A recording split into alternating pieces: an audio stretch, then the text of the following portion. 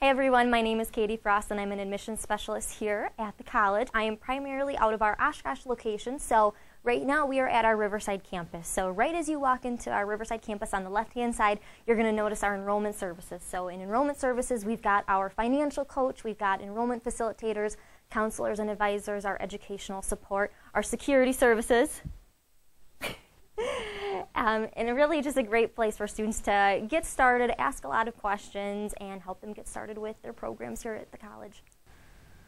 All right, let's go take a tour of the campus. So as we're walking down the hallway here, the first area that you will see on your right-hand side is our Business Technology Center. So just like in Appleton, we've got the BTC, so this is an area, a quiet area for students to do their classwork, to come and study, ask instructors for any questions that they might have.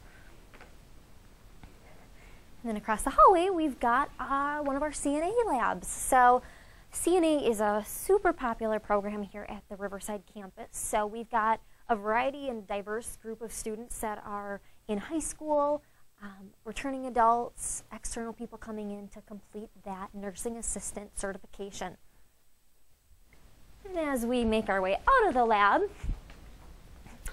you will then see our bookstore. So this is a great place for students to go and buy or rent their textbooks that they need for the programs that they're in. So they've also got apparel. Looks like they've got some goodies in there too, and different supplies. So then over here we've got some of our different classrooms here. So this is where a lot of the marketing and business classes kind of take way down in this area. And you'll also notice on the walls and in the display case out here, talks about collegiate DECA. So when I was a student, I actually had the opportunity to get very involved with this. So this holds a place near and dear to my heart, but this just is one of the many opportunities for students to get involved on campus and really get involved with those leadership opportunities. So we've got representation from our diversity and inclusion services here. So students are able to go and meet with them Monday through Friday. And we'll continue down the hallway. This is one of our conference rooms, so there's a group in there right now, but this room is used a lot of times for a lot of different business and industry training, a lot of different conferences, meetings, a plethora of different services.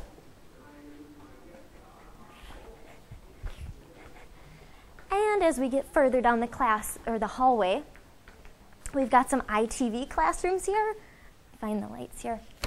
So this gives students the opportunity to do their classes ITV. This is our Student Resource Center, also known as the SRC. So this actually used to be the library here on campus, but they redid this a few years ago. So it's a little empty right now, but this is a great area for students to come in, work on homework, class projects with other classmates, whatever it might be. It's a nice open atmosphere for them to work on anything that they might have. We also have representation from Employment Connections down here, so they come down here every Wednesday afternoon, so that is a great way for students that are trying to enhance that career search and really get started with all of that, get help right from the campus. So then down this way, we've got our Commons area, so this is a great way and an area for students to eat lunch, hang out with others. So you can see we've got some students hanging out, playing a little pool right now, so just kind of getting to know each other and getting involved. So then on this end of the campus, I'm going to show you, I think this is a pretty great view that we've got here. So right out here, we're right on the river here in Oshkosh.